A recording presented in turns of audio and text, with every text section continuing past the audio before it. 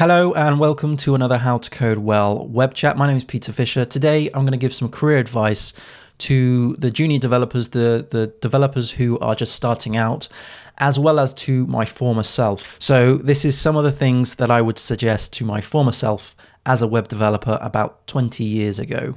So the first thing on my list is not to be afraid to ask questions, because there are no stupid questions, there are only stupid answers.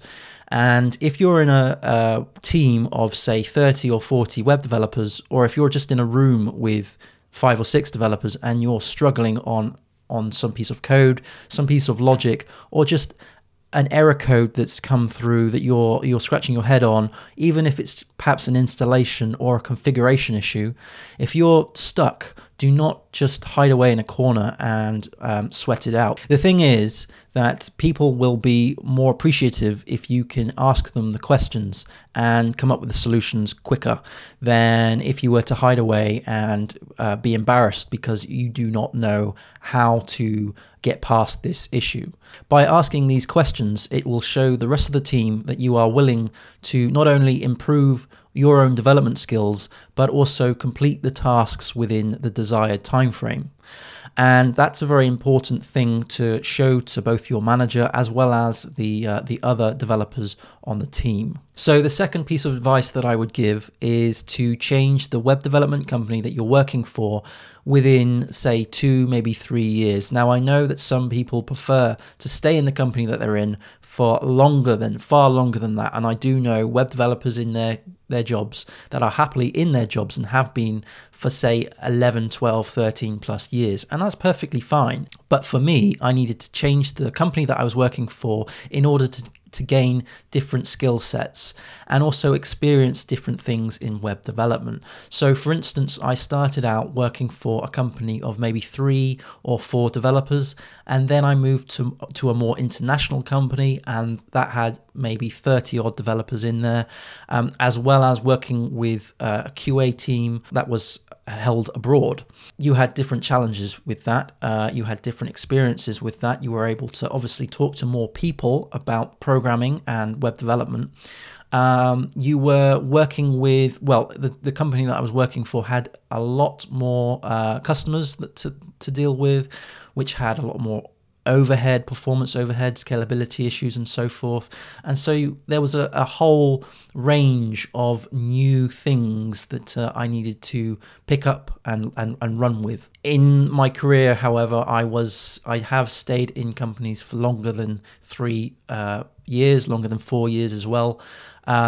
It's horses for courses, really, but basically what I'm trying to say is if you feel that you are stuck in the job that you're in, then perhaps it's time to look elsewhere and use that as an opportunity to perhaps change certain elements of your current career path or current career status in order to experience different things. So if, for example, if you're working for a startup and you have been for, say, 5 years and they're still a startup, then maybe move on. Maybe look to a bigger company which has different sets of experiences that you can harness. So the third thing is to try both front end and back end development, because when you start out as a web developer, you do not know which style of development you're best suited for, whether you're a front-end developer or whether you're a back-end developer, because believe you me, there's different mindsets for both.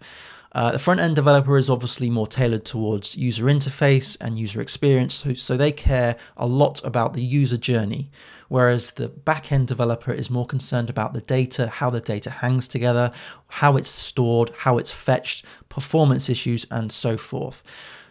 Mix it up. There's no harm in trying both. There's no harm in discovering which one is best suited for you. By experiencing both front-end and back-end development from an early stage of your web development career, you also get a well-rounded feel of development in general, because you see the data from the user's point of view as well as the data from the database point of view, where the data is stored.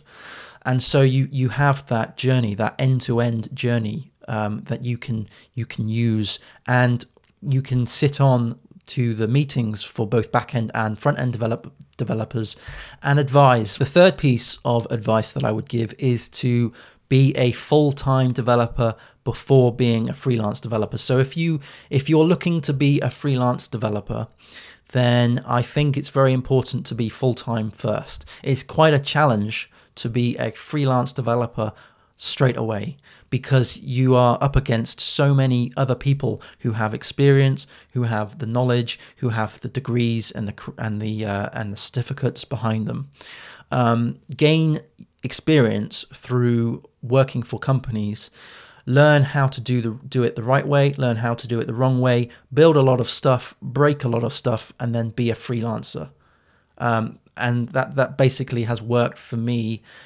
And finally, accept the fact that this is not a 9-to-5 job. You can't just go into the office at 9 a.m. in the morning, start up the machine, and then by 5, just turn everything off and completely forget about it.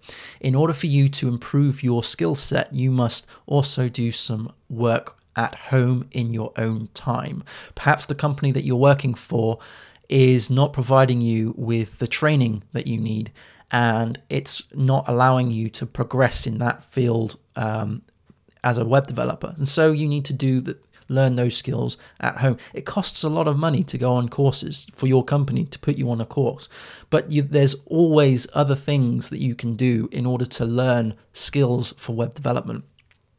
You could watch some YouTube videos, watch my tutorials, go to a couple of conferences, go to meetups, socialize with other programmers. This isn't just a career, this is a lifestyle, and you need to accept that. It's not something that you can just put away when you finish work. Do some projects outside of work, do some side projects as well. Make sure that you've got some learning goals that you want to achieve within 3, 5, 10 years time. And every so often keep reviewing those and keep on track.